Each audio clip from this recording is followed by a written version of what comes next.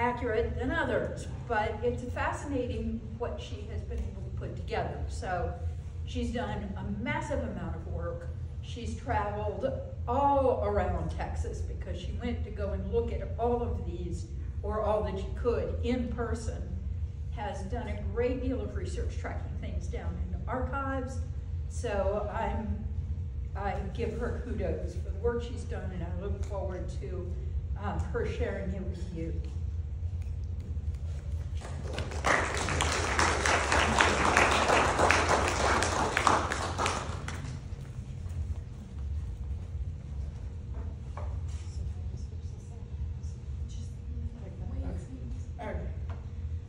I'm a little new at technology, so you do have to bear with me. And I hope everyone can hear me. I am a mother. But good evening, Manaweka. That's hello in Comanche. And I've been researching Tom Lea III for 3 years. So your support and interest have been invaluable and really honored to be able to share this journey with you. One thing that I would like to present to you with the painting, as well as the highlight, is a critical story behind Tom Lea's mural, the Comanche, with the hope that details are just as crucial to the actual mural. One thing that I wanted to make sure is that I did bring up my methodology. During methodology, an outline and a plan must be in place, especially when traveling. I traveled to cities in 2 weeks, and looking at this map, I did not hit every single one of them, but if anybody wants to know, there's all of them throughout Texas. So not all 20 or so did I visit. However, I did visit the ones with the most meticulous, and even there was a surprise city that was not originally on my scope, but I definitely needed and helped tie everything together. All of these murals all date back to the WPA. They were aimed to bring jobs to the American people. During the challenging years of the Great Depression, President Roosevelt's words in his 1933 inaugural address resonated deeply. He urged citizens, including artists, to find a purpose to one another. And by 1937, in his address, Roosevelt criticized disparagement of those on relief, emphasizing the value of service over judgment. Sorry, my papers are sorry.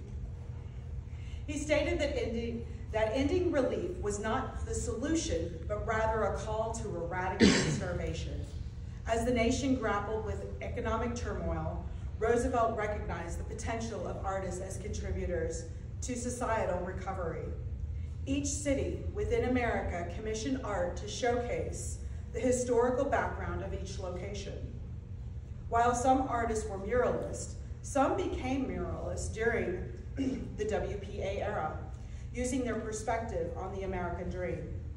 The impact of the New Deal on artists was profound, as it provided sustenance, employment, and hope. The administrator of work relief, which was Harry Hopkins, commissioned funds for nearly 100 artists.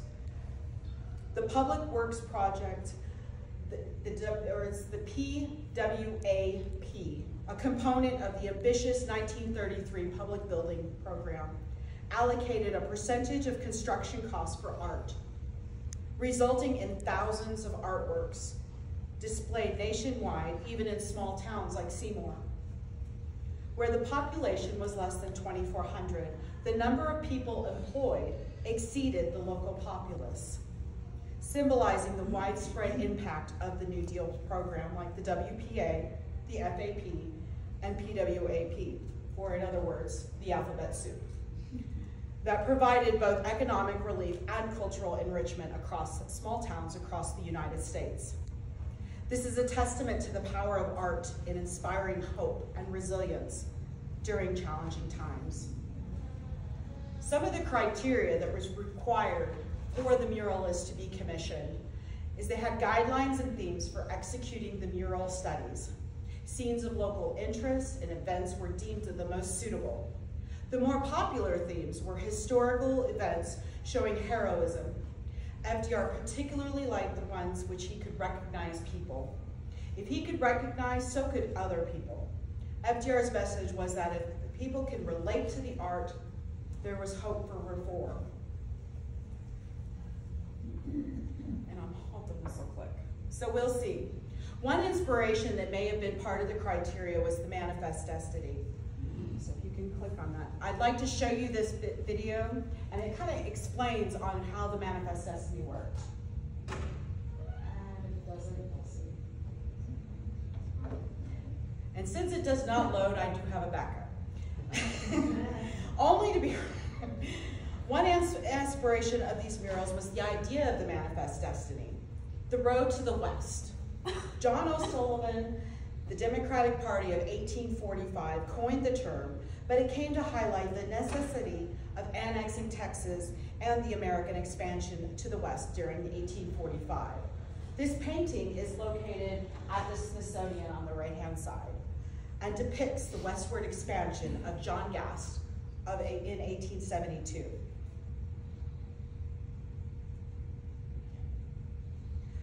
So one thing I wanted to know about was the subject matter of the actual art piece itself. This picture on the left is the territory of the Comanche tribes and the red area that shows the migration pattern through Texas. The picture on the right is from Sis Parker, and I got to meet her in Seymour, Texas, and she is the great niece of Cynthia Ann Parker. And the person on the left, the right is W.H. Portwood, who has just signed a treaty of Baylor Count Ranchers. It's a meat treaty that they intersected to be able to cohabitate and transport meat. One famous story from Seymour, Texas, that the citizens remember about Tom Lee's mural is that of Cynthia Ann Parker. The Comanche rode into Fort Parker with about 200 to 300 Native Americans looking for a water source. The Parkers had come down originally in 1834 and built the fort to preach Christianity to the local tribes. It was a noble idea. Their mistake was that they built the fort just outside of the cavalry from the protection of those soldiers. They were out in the Indian Territory where cavalry could not protect them. The Comanche thought everybody lived in the fort, but many of them lived in the surrounding area. Driving the raid was the Comanche, who killed 5 people and took 5 captives. Of those was Cynthia Ann Parker and the brother John were among them. The Comanche raised them just like they were. For 24 years she lived with them. Cynthia Ann stayed with the Comanches where she was raised as Comanche and married Peta Nakona, chief of the Nakotis, band of the Comanches. She fully assimilated into the Comanche lifestyle. Cynthia Ann had blue eyes, blonde hair, and a little girl, gorgeous. Anyway, however, the Comanches took her as their own. Cynthia Ann was a hard worker and mother to Quanah Parker, and that's the gentleman you see here. In December of 1860, Saul Ross and his Texas Rangers from Fort Sill showed up to the Comanche while the males were out hunting, leaving the females and the children and elders behind. Saul Ross, alongside with the Texas Rangers, recaptured Cynthia Ann, took her back home to the Parker family, killing Peta Nakona, which was Cynthia Ann's husband, and she ended up passing away from a broken heart in 1864. Everyone in Seymour knows that story, and that's why I brought that up to showcase this particular one, because whenever I would speak with people of the town, that was the story that they would relate to whenever they saw this mural. This story has significance to Seymour and could have inspired Tom Lee III's mural, highlighting the Comanche's people presence in the region. His art serves as a window in the past, reminding contemporary viewers of bygone eras. Lee's mission was to encapsulate the historical narrative in a single moment. As he eloquently expressed in 1938, the function of a mural painting in a community is to deepen and enrich a people's perception of its own tradition and the character of its own land. During this time in Texas, the nostalgia for history and a reminder of how Wild West was considered by some a free spirit, hope, courage, and community involvement during the Great Depression. Understanding and preserving our local history is crucial as it helps us connect with our roots and appreciate the journey that has led us to where we are today. Concerns about the mural's compatibility with the new post office integrity prompted deliberation, with Walter Myers being the postmaster at the time. He was expressing reservations, the region's history, aligning with the community sentiment. When the contract was approved, a letter was sent to Walter Myers stating that Seymour Post Office was to receive the art commission. Normally people would be very excited about this, and also from Tom Lee III, who was concerned that the art would end up taking away from the new post office. So Mayer wrote to Rowan, who was actually part of the WPA Fine Arts. And in his letter, he stated, as placing it in the lobby, of course, I judge that it is left to the discretion of your department and the Federal Works Agency. However, I would prefer the lobby without a mural unless it depicts something of history of this section. I think that is the general opinion of the citizens within Seymour. So Rowan writes back and says the mural definitely depicts the history of the region in Seymour. Respectfully. Once completed, Tom could not install the mural, for World War II had called his name. According to Mr. Lee's work journal, he completed the Comanche mural on June 21st, 1942. One of his friends, Jose Acebas, installed it on May 8, 1942. Mr. Lee, of course, could not install it himself because he had gotten called into New York for Life magazine. One aspect of the Comanche mural was the choosing of a subject. The Comanches, because of his interest in horses, and as the earlier thing, you know about the horses. In his diary, he mentions how he started one horse and finished another horse until the mural had all of the horses finished. Tom also mentioned in his interview with Adair Margot, he had a friend named Frank Dobby, an author who wrote the Wild West books, the dime novels, known as Mr. Texas. I knew a great deal about horses. Tom was also fascinated with George Catlin, who painted the Native American tribes throughout the United States. The Comanches were the plains' finest horsemen and measured their wealth by the number of horses that they had owned. The Seymour mural is an excellent opportunity to combine his history or interest in Native American culture and horses all in one mural. When Tom received the award to the commission of the post office at Seymour, Postmaster, of course, was concerned about the mural, about the subject matter, and then added the action of the Seymour. Tom Lee writes directly to him, stating that the subject matter is natural for Seymour, Texas. The town is in the heart of the former marches of the wild Comanches. Any old-timer's eye will light up with the Comanche story of the mere mention of the name. The picture will need no explanation from the citizens of Seymour. Early frontier observers are unanimous in their admiration for the superb horsemanship of the Comanches. Among the North America's wild, daring, and skillful riders, authorities place the Comanches at the top of the list. So it is natural to paint them on horseback, wild and free, the boundless plains in the early light. These pictures here is the attention to detail of each of the murals, or each aspect of the mural is what I really liked about it. Excuse me. So we go from the top right, that's Quanah Parker's great-grandson. The shield, if you notice, is almost identical to the actual shield on the actual rider itself. They only carried these shields when they were going to war. The headdress, while some have feathers, there were some that were bullhorn, as seen on the Quahati.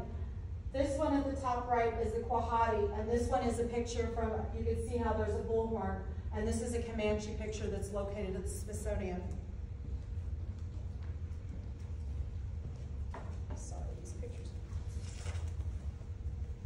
The moccasins also, it may be hard to see in the actual picture itself, but the moccasins were very traditional. This set is from Tom Carnes, the great-great-grandson of Quanah Parker, and he was very fortunate to let me take a peek at these. And the last picture on the very bottom left is the actual, that's Quanah Parker and one of his wives.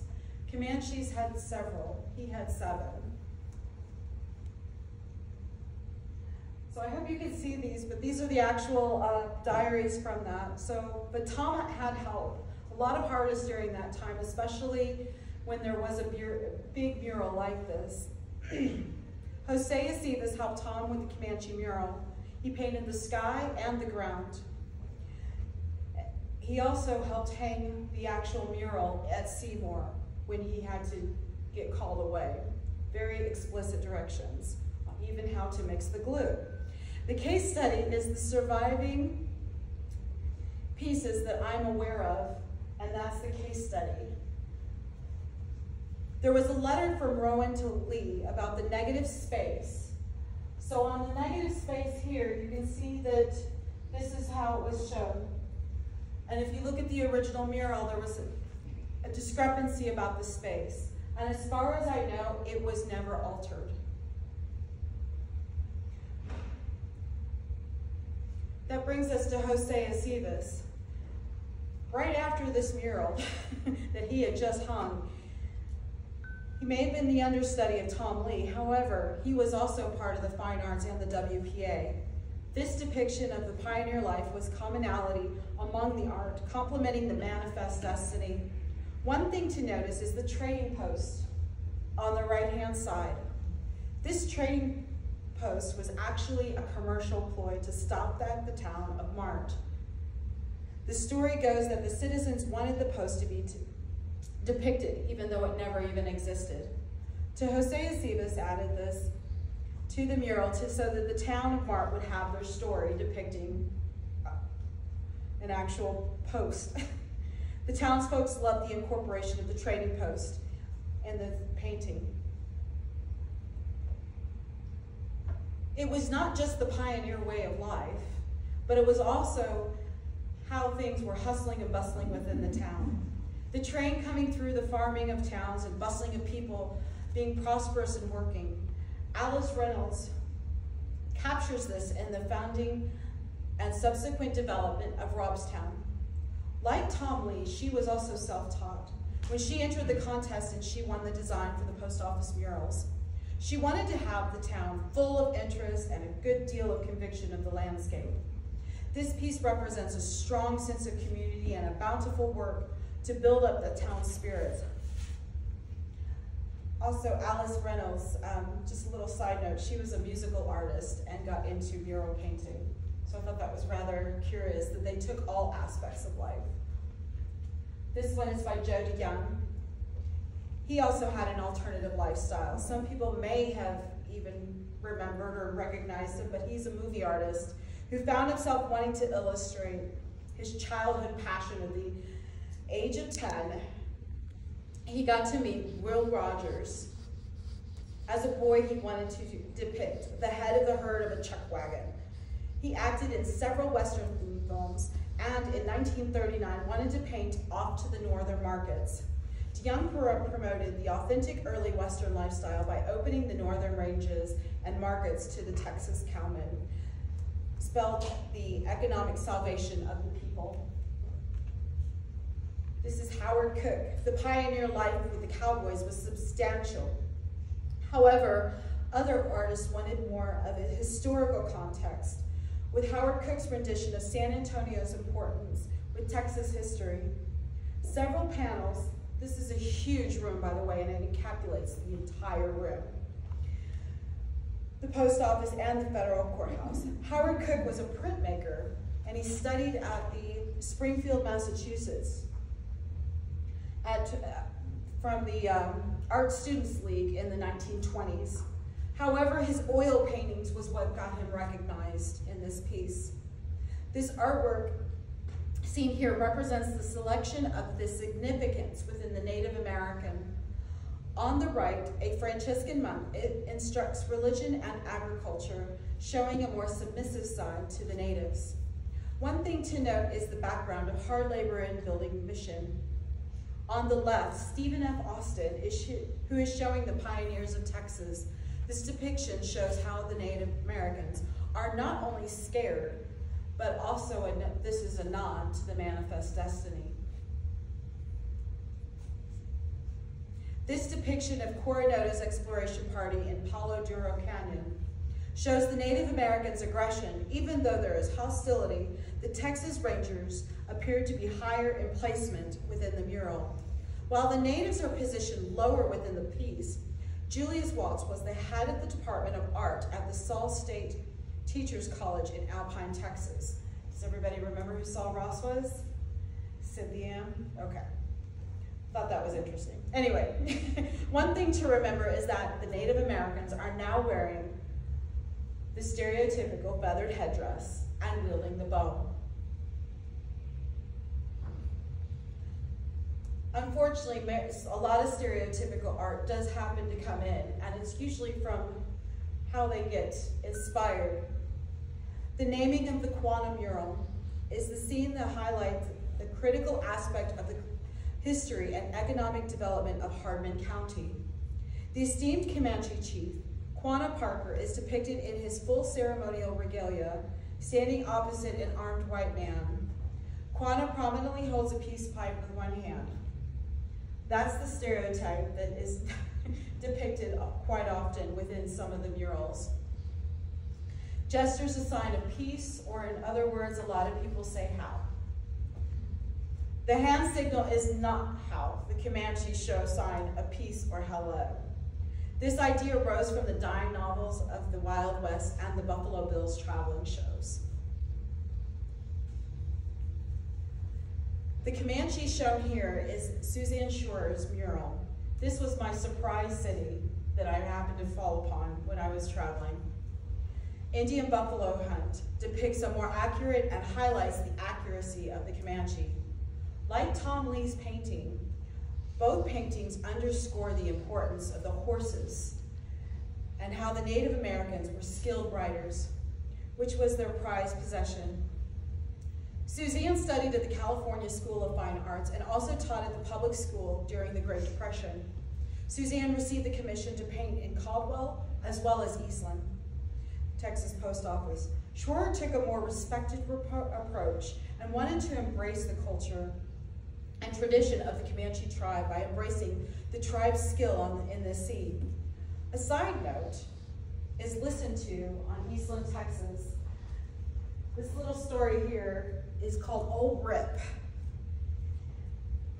The rumor has it that they had a time capsule and they wanted that to be incorporated within this story.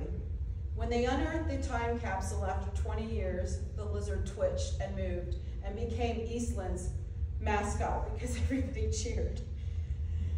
So being Eastland's mascot, Suzanne embraced this legend and incorporated it into the city for the mural at the post office there. So staying true to Suzanne's empathy approach toward this displacement of Native Americans, Indians Moving is a more romantic picture of a cyclic migration of Plains Indians. It is also subtle criticism of the federal government's policy that displaced the Indians from their native lands. Suzanne directly expresses the artistic sympathies with the unfair treatment of Indians who were ousted from their homes and forced to march across country. Schwerer explains, I am interested in the American Indian and feel sympathetic towards that race of people which was so speedily eradicated by our present civilization. I believe that a reminder, even though it may be in the form of a picture to any one of us of the life in this country that preceded ours, can do no harm. especially life in its simplicity, and harmony with nature can be a lesson to us in many ways. Overall, the theme throughout the post office murals was to bring hope during the Great Depression.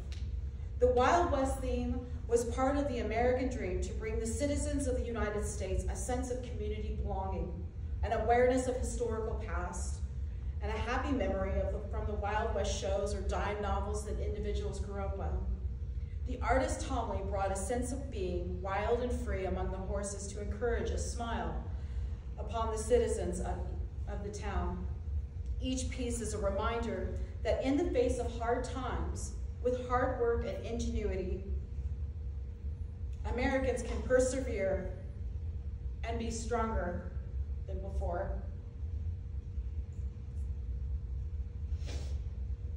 I don't mean to get emotional, but thank you all. I have so many people to thank.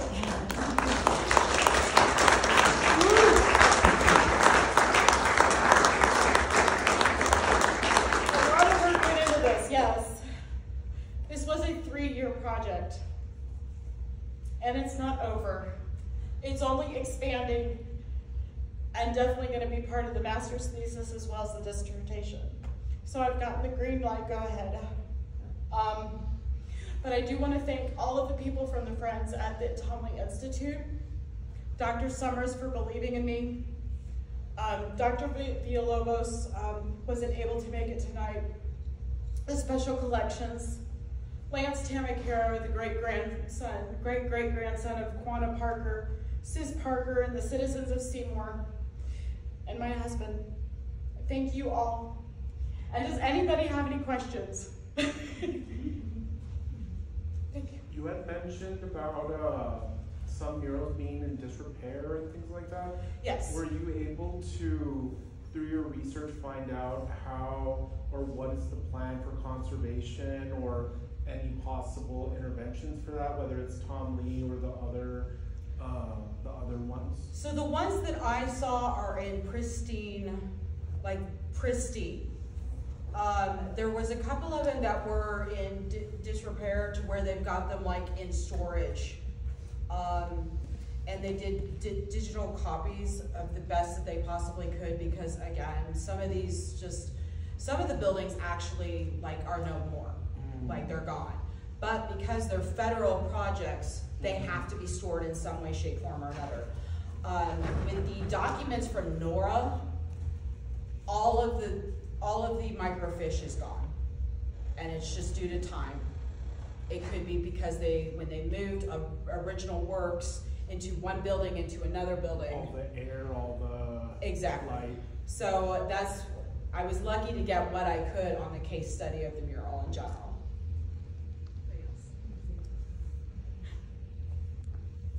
So first, congratulations on finishing your 3-year project. It's not finished, but yeah. Yes.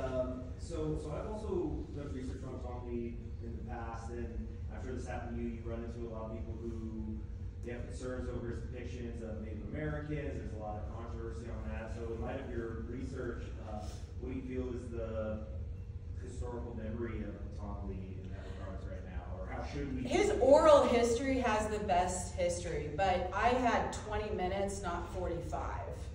Does that make sense? So there's probably a good chapter of where he was interacting. I guess he grew up, and there was interaction with the Native Americans, and then of course being with Frank Dobby, being out in the Wild West. I couldn't even add that story. That would have added, but they used to go out and actually study and look at the horses and everything like that when he was hanging out with the ranches and stuff like that. So his interconnection as an artist, he was very diverse in meeting a lot of people. But yeah, the oral history is the best. Anybody else? All right. What's your favorite mural? I mean, now that you looked at several of them. Of course, I love the Comanches because I've been working on it for 3 years. But when I found Suzanne Schroer's, and it was an accidental find, I happened to stay in an Airbnb, and it was like an hour from this city, an hour from this city, and I somebody had a postcard sitting on my Airbnb desk, and I'm like, where's that? What's that? They said, oh, that's at the old post office here. I was just like, oh my goodness. That to me, to be able to tie that in, because both of the artists are kind of similar in wanting to highlight the Native Americans versus the stereotypical side. So in that aspect of those two, those were those two of my favorites. The scariest was Robstown. Only because the hurricane was coming through, I literally got the picture and then got the evacuation. Yeah. Tom Lee 101 question. Sure. Did he ever own horses? As far as I know, I am unaware of that information. So Oh, okay. I don't know if he did or he may have, but in my research, I never came across it. Research on Tom Lee, by the way. Sure. Anyone else? Very good. Thank you all so very much.